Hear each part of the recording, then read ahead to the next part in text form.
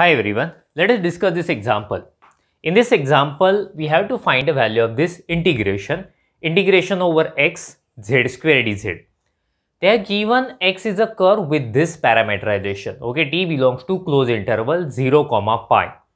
See, we can directly solve this problem, but here with the help of primitives, or you can say antiderivatives, we are going to solve this problem.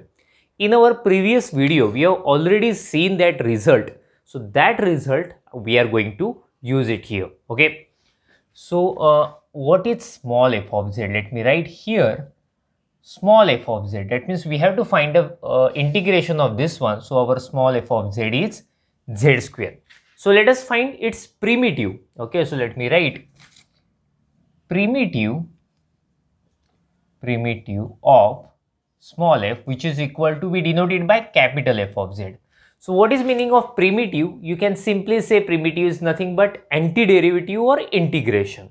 What is integration of z square? It is z cube by 3. So in this way we got capital F of z also. Okay. So let us go further. Let us consider that integration now. Consider integration over x z square dz. Okay. So integration over x z square, that is nothing but our f of z. So f of z dz.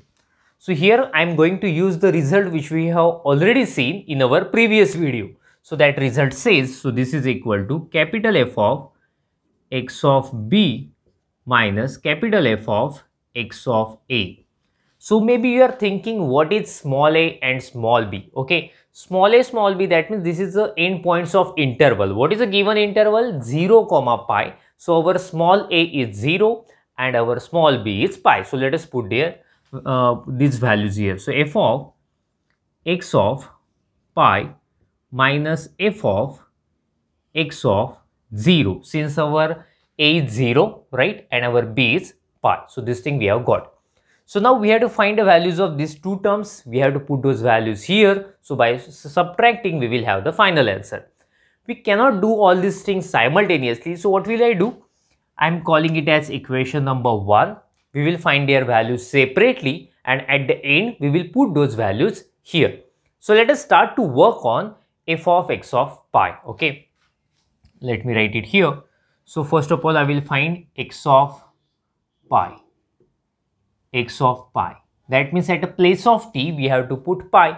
So what will we have here? At a place of t, I am putting pi plus I. At a place of t, I am putting pi square by pi. So 1 pi will get cancelled, right? So this is equal to pi plus I pi. Pi you can take common. So pi 1 plus I, right? Okay, so x of pi we have got. So let us operate capital F on that. So capital F of x of pi is equal to capital F of x of pi we have got here. So let us put it here, pi 1 plus I. What is the definition of capital F? Its definition is z cube by 3. That means we have to take its cube, and after that we have to divide it by 3. So let us do that. So let us take its cube. So pi cube 1 plus I cube divided by 3. So in this way we got the value of first term. Okay, f of x of pi. So let us start to work on f of x of 0. First of all, we will find the value of x of 0. Okay. So now x of 0. What is the definition of x? Our definition of x of t is this one. So at a place of t, simply we have to put 0. If I put 0 here, we will have 0 plus here also we have to put 0. So here 0 square 0 into anything, you will have 0. So x of 0 is 0. So now it is very easy to find f of x of 0. F of x of 0, right? So this is f of x of 0 is 0. What is definition of capital F? Definition of capital F is z cube by 3. That means now we have to put z is equal to 0 here, right? So 0 cube is 0 by 3. That means 0. So this is equal to 0 cube by 3, which is 0 itself. So in this way we got the value of f of x of pi and f of x of 0. So let us put those values in equation number 1.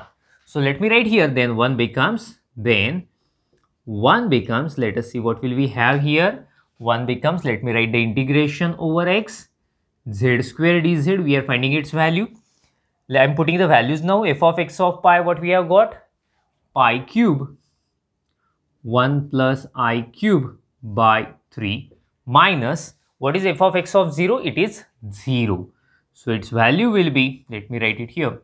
So it is pi cube by 3, 1 plus I bracket cube.